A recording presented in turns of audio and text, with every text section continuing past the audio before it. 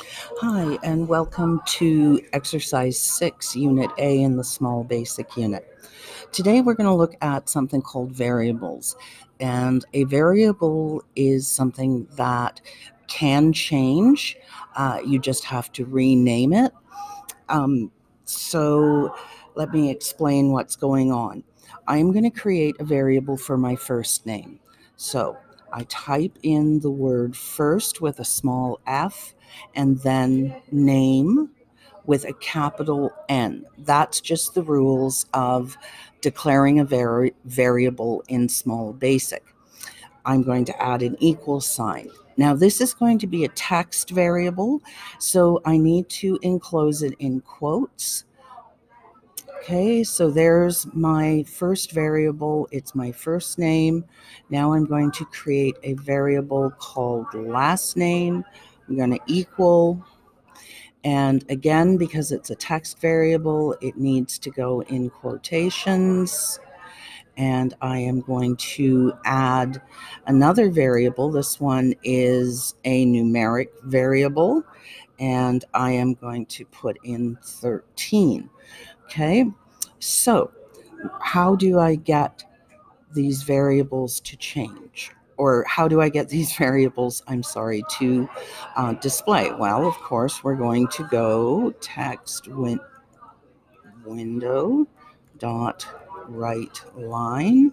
We're going to open a set of brackets, and we're going to start here. We are going to start with a text string, so hello, and I'm going to leave a space here, and then I'm going to close my quotations, and I'm going to add a concatenation. Now I am going to call my first variable first name, and I can again double click on it. Another concatenation, call my second variable. Here we go. And add another concatenation. I'm going to have to add some text. You are in, and I'm going to leave a space and close my quotes. And I am going to type in my third variable, which is the numeric variable of grade. Then I need to close my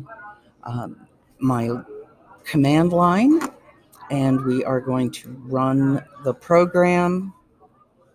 Okay, now let me see what I've done wrong.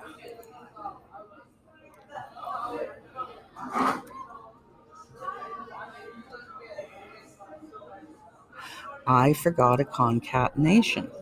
So let's try this again. We'll close, and now it's running. It'll take a second or two, and I will bring it over, and you will notice that there is no space between my first name and last name, and also the first word of the second text string